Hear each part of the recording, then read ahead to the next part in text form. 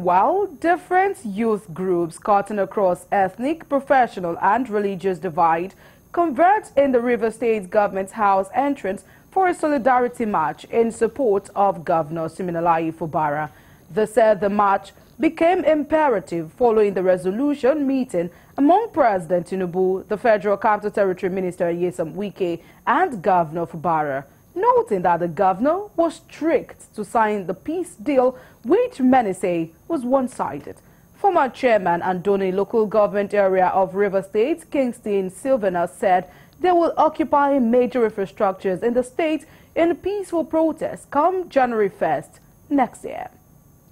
All the oil facilities in this country, in River State, we occupy the international airport, we occupy the oil and gas prison, we occupy Shell complex and facilities, we occupy Ajib complex and facilities, we occupy NLNG complex and facilities, we occupy all the market, the East-West Road, oil and gas, and we occupy them peacefully, in a peaceful protest.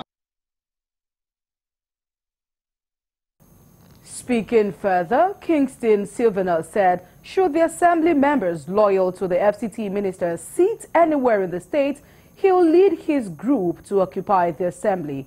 On his part, a protester from Andoni called for a psychiatric test for the resigned commissioners.